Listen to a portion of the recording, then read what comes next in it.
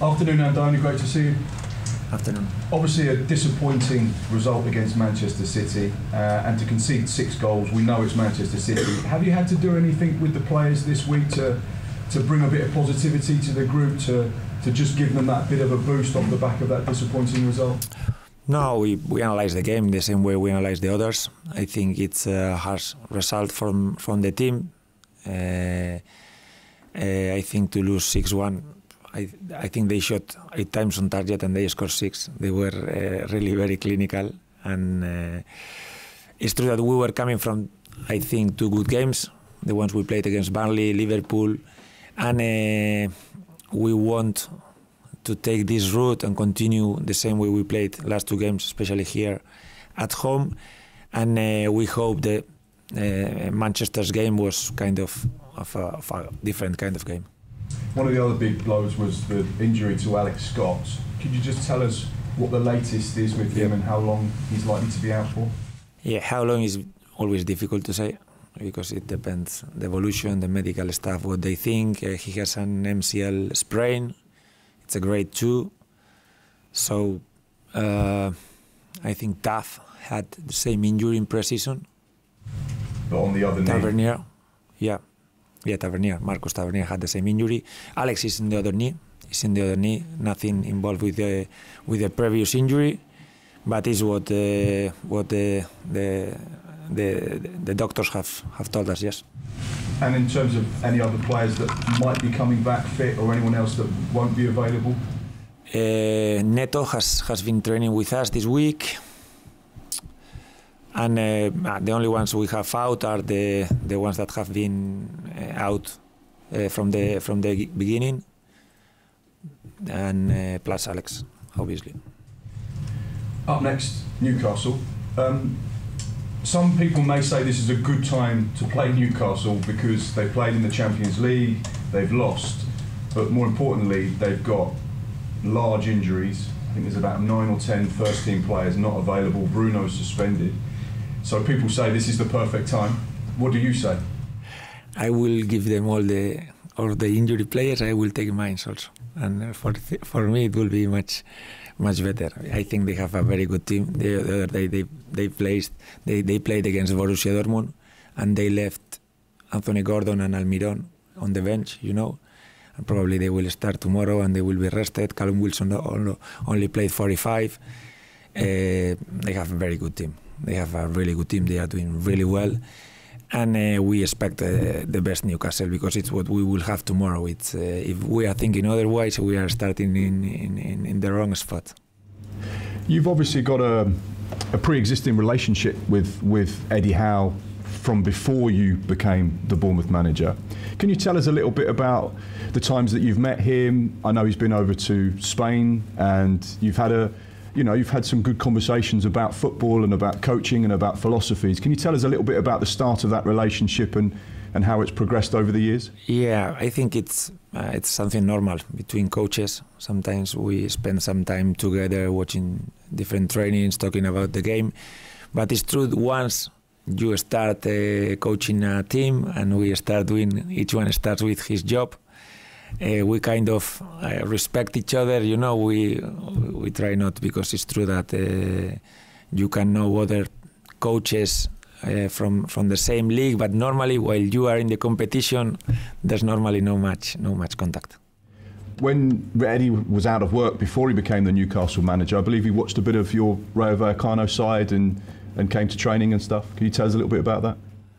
Yeah, the same way he came to see us and to spend some days with us. He went with other teams also, I'm sure, and he tried to speak with a lot of people. It's what normally all the managers do. Whenever you have your time, you try to see other things, other teams, other trainings, and I think it's something normal. When you got approached to become the Bournemouth head coach, was Eddie someone you spoke to? Was he someone you gauged opinion off of before accepting the job, just to find out a little bit about the club? No, in that days, no, in that moment. He sent me a message whenever it happened.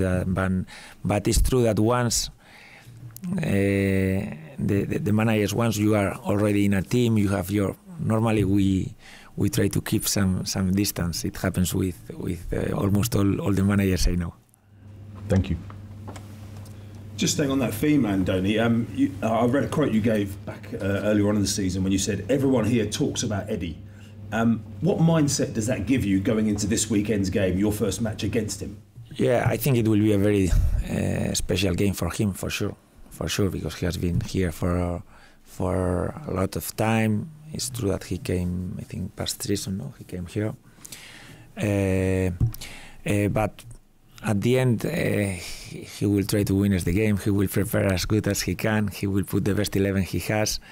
And we have to do the same. No? For sure, we will talk after the game. And we will speak about a lot of things, but like we do with other managers. But for him, I'm sure it's going to be very special, because whenever you return to a place where you've been so successful, you've been so happy, it has to be special for sure. Does it give you the same feeling in trying to beat Gary O'Neill as somebody else who's previously sat in that seat? No, because I don't know Gary. You know, I just met him the day of the game, and I don't have this previous relationship, no, that I can have with Eddie. Just wanted to pick up on something you said about speaking to people in the game. Is there people in English football outside of this club that you speak to about English football? Yes. I speak with a lot of people like everyone else does. You know, it's about experiences, but each team is different, each club is different, each coach is different. It's at the end you can speak, but everyone has his own situation, concrete situations. Is difficult to talk so generally, I think. You have Lewis Cook back from suspension. Given Alex Scott's injury particularly, how important is that return of Lewis? Yes, I think it's good we recover Lou, because especially in the middle we are short of players, and I think he can be a good addition, good help for the team. Yeah. And obviously last week you changed the system at Manchester City. Many people will do going there. Did that give you any food for thought about what you might be able to do with the players you have here in terms of changing the way you have been playing? No, the other day we changed because we thought we could match better with three centre backs, because they put so many players up front, so at the end you can match better. Even if we wanted to be aggressive, we didn't do it first half. We were too low. Second half, I think we were better, more aggressive. It's probably difficult to keep the message whenever sometimes you put three centre backs. All the people might think, okay, they went very defensive, very low, compact. We didn't want to do this. We were forced, especially first half. But it was a matter of the specific game against City. We can use it against other teams. But I think it gives us options, yes. Just finally from me, Luis Sinisterra scored obviously last weekend. Is it right to say that it's been a fitness issue with him, getting him up to the level of match fitness that you need from him? Yes, I think when he came in, he was good as a sub, but probably he needed a little bit more of physical work. I think he's someone who is training really well in trainings. He's given everything. He's trying to improve. He's trying to help the team, whatever his position has been.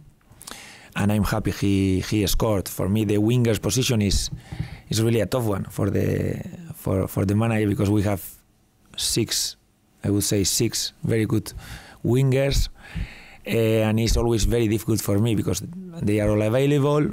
We played against Burnley. Antoine did very well, scores a goal. We played against Liverpool.